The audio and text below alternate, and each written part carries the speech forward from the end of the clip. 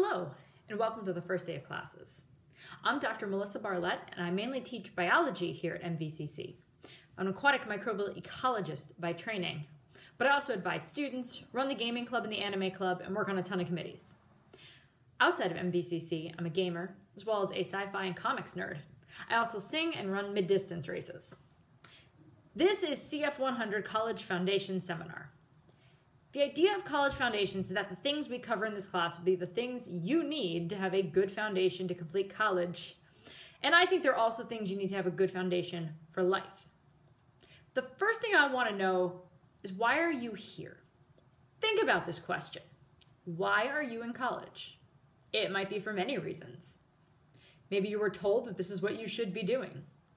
Maybe you know what you want to do and you need a college degree to do it. Maybe you just want to learn something new. Why are you here? Once you get a sense of why, now you have to figure out how to accomplish that goal. Will you complete a certificate, a degree, 2 or 3 degrees eventually? Will you learn important skills? How you get to your why? Also importantly, how will you create a plan that works in your life?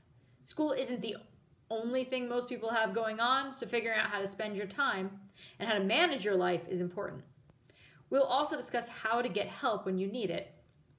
Finally, we'll consider what the details are that will get you there, to your why.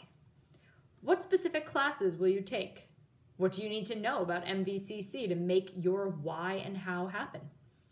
These are the check marks, requirements, and all the bits and pieces needed for a degree, and it will seem like a lot. But if you know why you are here and how to get through it, I know that you can.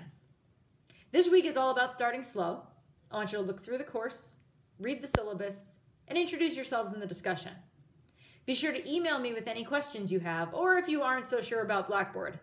I'm excited to spend the next 8 weeks with you all.